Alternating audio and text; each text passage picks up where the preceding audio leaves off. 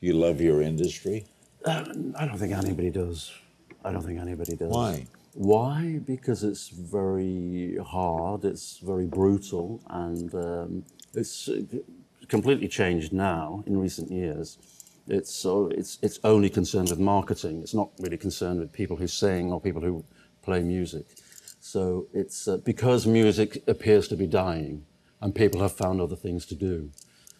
I think the major labels just want to grab as much as they can as quickly as possible, so therefore they just watch those horrible talent show things with those small children, and they sign them, and they make quick money. It's run by the suits.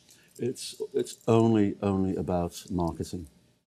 Hey guys, Larry here. Thanks for watching me. Be sure to check out some of my other favorite Larry King Now moments right here, and tune in to new episodes Monday, Wednesdays, and Fridays on demand on Aura TV and Hulu.